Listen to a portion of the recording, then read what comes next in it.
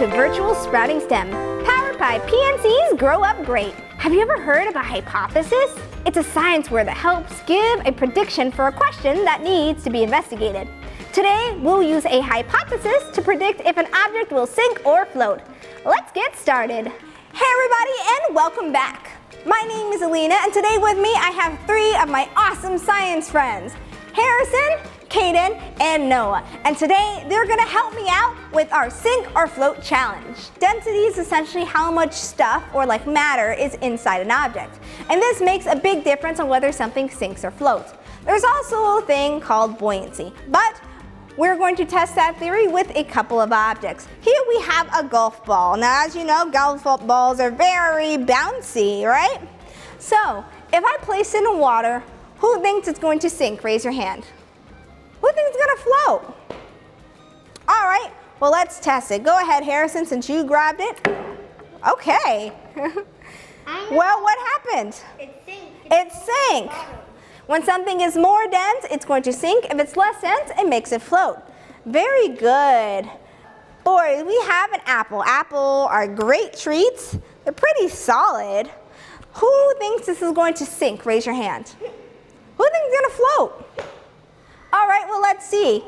Kaden, this is yours. So we're gonna, on the count of three, you're going to gently drop it in, right? Bye, apple. One, oh. Well, what happened? Did it sink? No. No, why didn't it sink?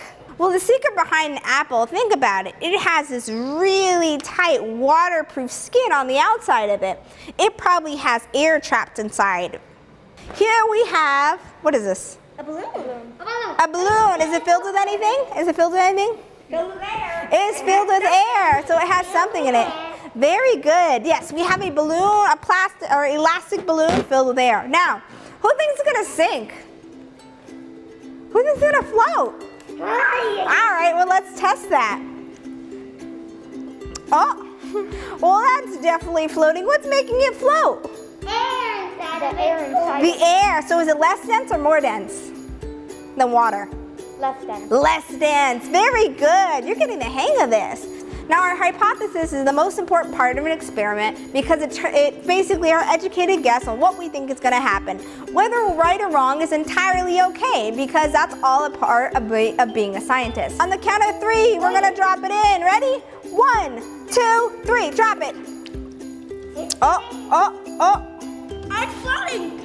What is it doing? Well, it looks like it's at about a midway point. Why is that? So you would think the water probably has the same density as the water, yeah. So normally it would probably be about the same midway. It would go in the middle because it has about an equal buoyancy, but it has an outside factor in it.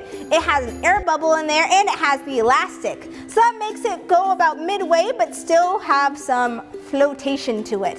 Well, thank you very much for being my awesome assistant. You did fantastic, and I hope to bring you guys again later, okay? Have a good one, and we will see you next time. What did you learn today? Thank you for joining us, and we'll see you next time for Virtual Sprouting STEM, powered by PNC's Grow Up Great.